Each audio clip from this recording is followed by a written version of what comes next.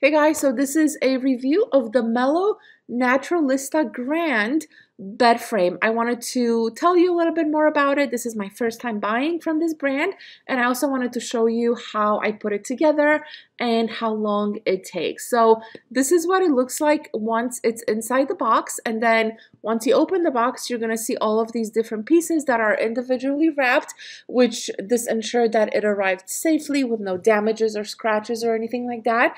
And it also comes fully equipped with all of the screws and bolts and everything you need in order to put it together.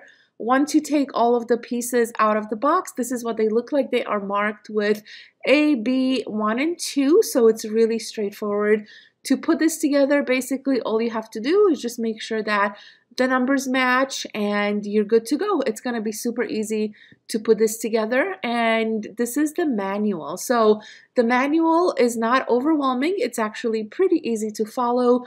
I had no trouble following these directions. It took me about 20 minutes, maybe 25 minutes to put this together. I did it by myself. I was able to lift everything up the stairs and put everything together. As I mentioned before, it came with all of the necessary tools. It also has some padding that you can protect the bottom. And once you're ready, basically all you have to do is to take the screws and put them in according to the directions and then tighten them. So this is so easy to do. Again, I was able to do this all by myself, didn't need anybody to hold anything. And as you can see here, this is what it looks like once it is all put together. Everything is in place. It's sturdy and secure.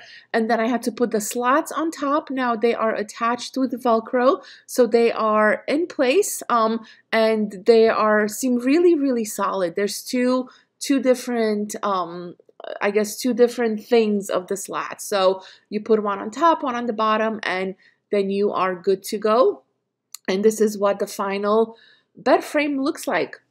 I really love the color. I love how sturdy it is, how easy it was to put together.